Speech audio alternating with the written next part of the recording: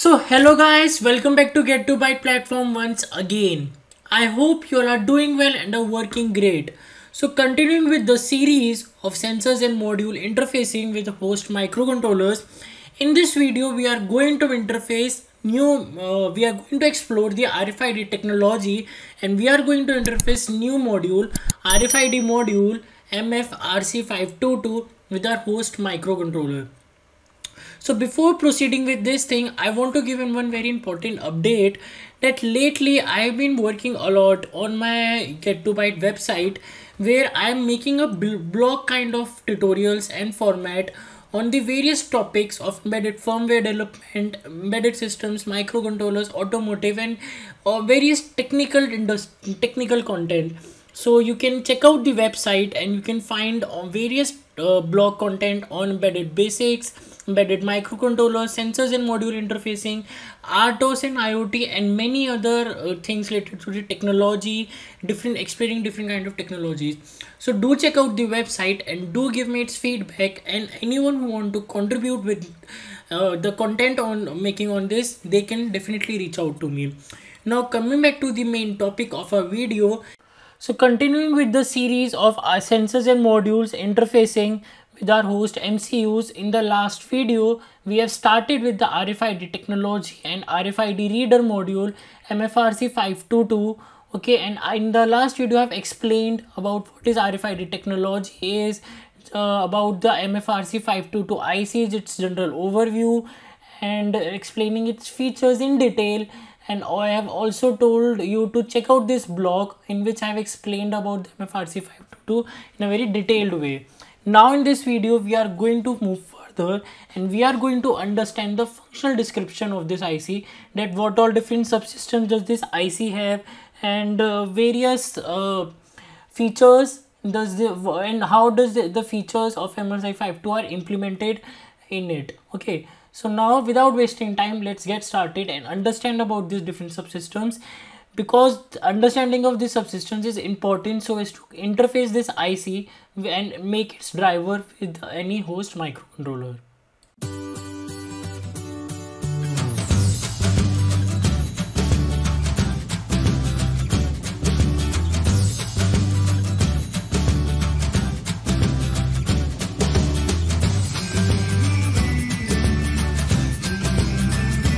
Now first thing that we are going to understand is its functional description. MFRC522 has number of small subsystems in it. Okay, those subsystems are like I have written in a very efficient way in my blog, so you can definitely check out this blog. You should check out this blog. So first is the MFRC522 host interfaces. MFRC can be connected to host MCU using 3 serial protocols, either UART, either I2C, or either SPI. One can check, like MFRC module, the IC would check that which current host interface type or user or we are using so as to connect it with our host microcontroller, and it checks this automatically according to the power or according to the signals which we are giving to these pins of our MFRC522 IC. So if we wanna use SPI mode host interface type, that is what we are going to use actually. So we need to connect SDA pin to SS pin. I2C and EA pin has to be connected as 0 and 1. 0 here is low signal, 1 here is high signal, that is +5 or +3.3 volt. Then D7, D6, D5 are the MISO, MOSI and SCK pins, and rest pins should be left unconnected. Okay. Correspondingly, you can see for UART which pins to be connected by what connections. These are the host MCU or the external power supply and the external circuit, and these are the pin of the MFRC522. Then another functional description in MFRC522 are the interrupts. In MFRC522 there are internal interrupt subsystem, because from which we can get to know that some events have occurred, and these are the event sources, interrupt sources, like timer unit, event transmitter unit, CRC coprocessor, all data from FIFO buffer has been started or has been processing for CRC coprocessor. Whenever we transmit some data or whenever we receive some data at the FIFO buffer of MFRC522, correspondingly the status of FIFO buffer is the interrupt sources, that whenever FIFO buffer is full or FIFO buffer is empty, and these are the interrupt sources by which our interrupt pin, IRQ pin, can be asserted in MFRC522. So if we have configured our that due to which source we want that our IRQ pin should be asserted, and correspondingly the IRQ pin would be getting an high or low pin, and that we can use in our with our host microcontroller so as to generate the interrupts at the host microcontroller end, and then correspondingly make our application. And these are the registers. DIV IRQ register and COM IRQ register are used for configuring the which interrupt source has to be configured for an interrupt to occur, and the assertion of the IRQ pin. And via the COM IER register and DEV IE register, we will get to know that which interrupt has been occurred and what correspondingly action we need to take on IRQ pin. Okay, so this is the one another functional description. Another is the timer unit in MFRC522. The timer unit in MFRC522 is used for many purposes, like for configuring the clock according to for our SPI, I2C, UART, or any of these host interfaces communication protocols which you are using, and for also the internal working of MFRC522 for the analog front end and for all those things.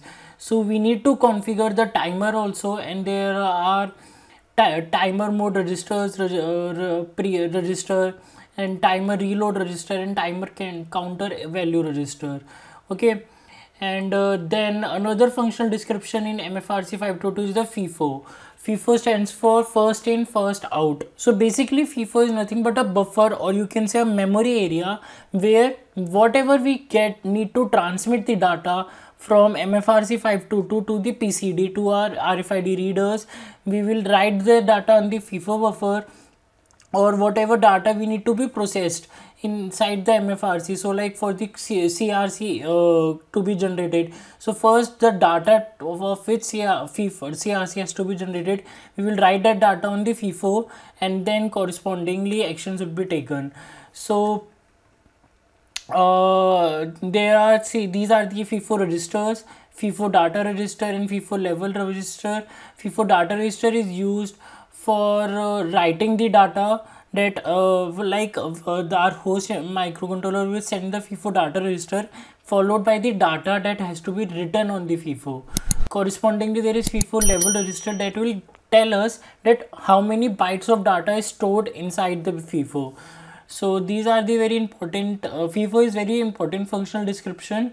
Okay, also like in the RFID technology, so our host, the PCD, basically the RFID readers, send some commands to communicate with RFID readers, and those commands are written by the host microcontroller on the FIFO buffer only, from which the FIFO buffer data is transmitted wirelessly via PCD, that is RFID readers, to communicate with RFID reader tags.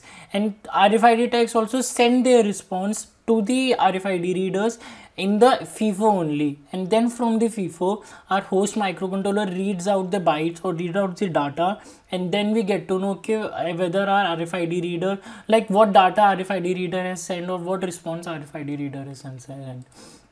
MFRC CRC, this is the cyclic redundancy check, as I have been mentioning it again and again, that CRC is used for checking the authenticity and integrity of the data that is being communicating between RFID readers and RFID tags. So there is a inbuilt CRC coprocessor in MFRC522 that in which we just need to input the data, and then according to this polynomial our CRC or a value is generated out, 1 byte value that is being like suffix to the data while transmitting and receiving, and that is checked at both readers and reader tags end, so as to see that whether our data is original, intact, or this thing. Okay, then yeah, these two things I will be telling in next video, because this will come under the device driver creation and the coding part.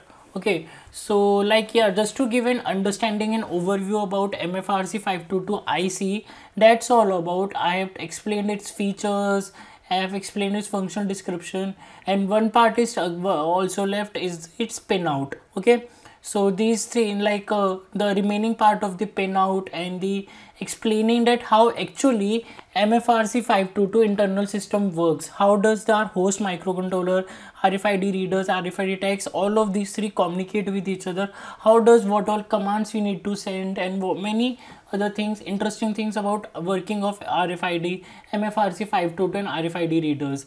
So these topics, pinout and how internal system works, would be taking in next video, and then followed by the device driver creation.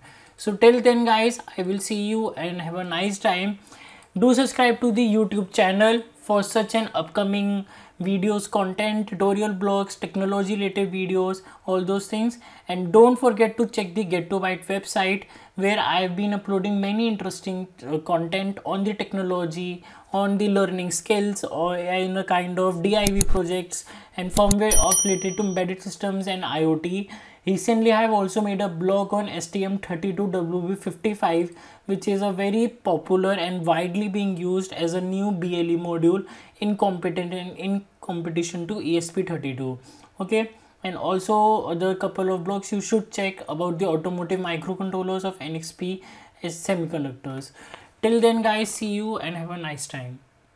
So that's it for now. Like the video, subscribe the channel and press the bell icon to get notified for new videos, and share it with your friends.